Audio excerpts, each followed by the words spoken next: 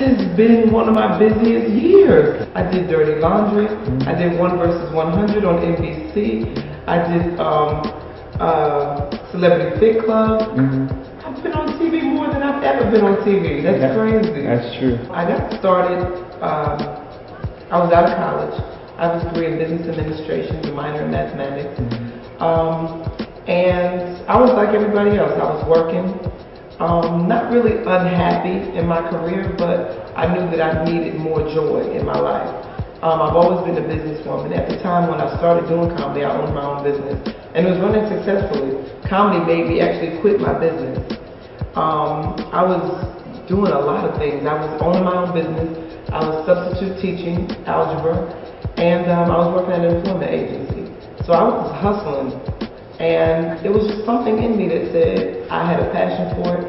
I said, let me try it. I tried it. It felt good to my soul, and I've been rocking and rolling ever since. I could see the maturity in myself now. I think that the project that I'm put out now is excellent work. It's 15 years of material, but it's a grown Sommore.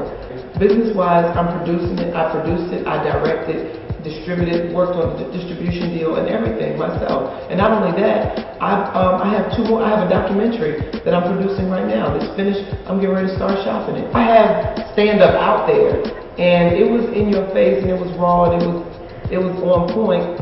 But I wanted to have my own signature thing, my own special. So I waited, and I waited.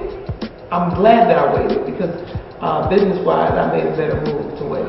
And I always knew that I would get more for it if I waited. I always knew that. And plus, I wanted to be able to tour. See, I'm a stand-up comedian, meaning like the road is what I've always had.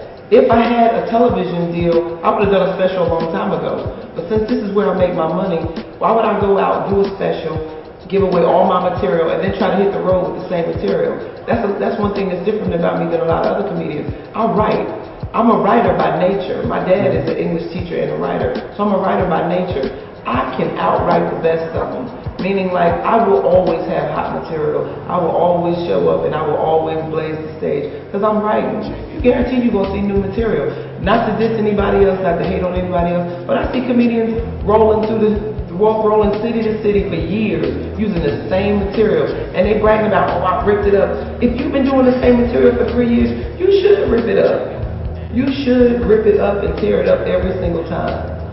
And you should be ashamed of yourself as a comedian not to even challenge yourself and to take audiences for granted. You know, people paying $25 and $30 to see you, and you using the same material that you've been using all these years.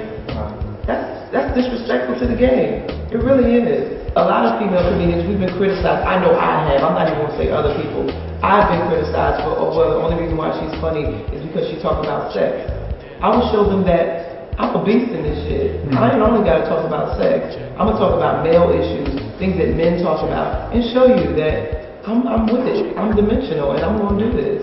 I've been in this business for 15 years. I'm successful at what I do, and I can no longer sit by and wait for Hollywood to validate me, validate who I am. In the streets, in the hoods, all around America, in urban America, and in white households also, they know who I am. And I need to capitalize on that myself as a business person. You know, they trust me as a comic, they understand and they support my work. So I need to, as a businesswoman, start capitalizing on some of that. I'm a documentary fiend. I just love documentaries, Michael Moore on down to HBO, Showtime documentaries. So I'm just picking subjects and things that interest myself. I'm also doing a documentary about people who missing teeth and choose not to replace them. That shit is deep for me. Like, you see your teeth missing and you choose to just act like we don't see that shit. I mean, like, that is amazing to me.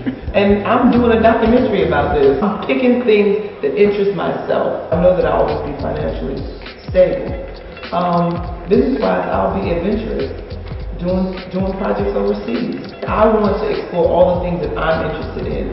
Like, I've gotten to a point where I'm learning to trust my creative mind. Like, I still struggle with the fact of, am I funny or not? Like, I still struggle with that at times. But when I go out on stage every single weekend and blaze it up for 1,500 people and they laugh, damn, that validates me. I always wanted to be a comedian that said things that most women thought about, but they never did. Or they never would have the nerve to say, or they were too afraid to be judged. So I want to do a documentary about things that people always thought about, but I never researched that. I would take advantage of the internet. I would have Sommore TV, and it'll be all my projects on TV, doing me. I really intend to leave the country and do some stuff too, but I will always do stand-up. I'm tired of traveling, so I want to be in one spot. I want to blaze the stage in Vegas. People come and see me and do my thing. Get ready for the ride. Be true to the game. This is not a game for people that's weak at heart. And I'm so tired of people disrespecting the game. Meaning, like, it's one thing for you to be barbershop funny, but bitch, you got to put a pen to a paper and don't bullshit with it. Go up there and make them respect us as female comedians. I don't want nobody to give me nothing, because I don't want to owe nobody nothing.